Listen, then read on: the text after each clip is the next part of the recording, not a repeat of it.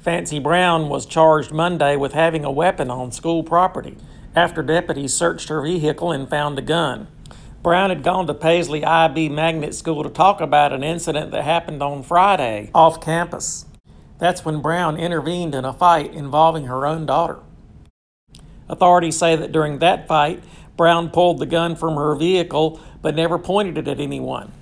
Here's her story about what happened on that Friday. So as we were going to the car, we were right there at my car trying to get in, and then the girl ran from behind and she just started attacking my daughter. She pulled her by the hair, started beating my daughter in the head. And so to defend my daughter, I did swing on the girl a few times back.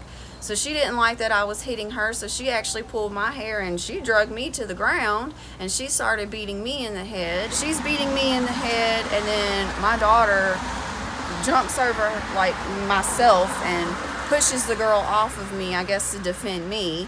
And so then she starts back on my daughter again. She starts wailing on my daughter, hitting her in the head. My daughter's holding on to her leg, kind of doing this, and my daughter was biting her in the leg. That's probably the only thing my daughter did to defend herself, because she's not a fighter. That's the first fight she's ever been in. She's never been attacked. She's never been in physical altercations like that. My daughter's not one of those kids. She's just not one of those kids. I haven't been raising her that way. And so then when she did that, that's when I went to my vehicle and I did pull my weapon out. I did not point it at anyone. I did not have it chambered. I had no intention on shooting any children or shooting that child even. I had no intention on doing anything but simply scaring all the kids away, because I thought my daughter and I were getting jumped by multiple students.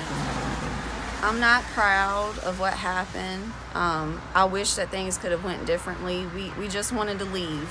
I wish that we could have just left and, you know, I could have just brought her home, and I really wish none of this would have happened. My daughter just was so defenseless. It's hard as a parent to see your child in front of you getting the crap beat out of them and to not physically do anything, whether it's you're striking back or you're trying to push them off. I had one arm on my daughter trying to pull her back, and I was using the other one trying to get the girl off of my daughter.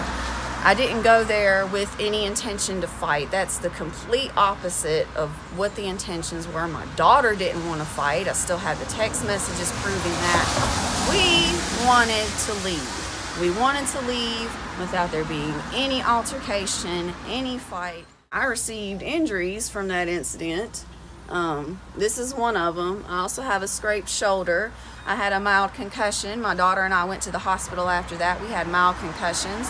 My daughter now has a loose tooth in the front on the bottom here, so I'm going to have to take her to the dentist to get that checked out.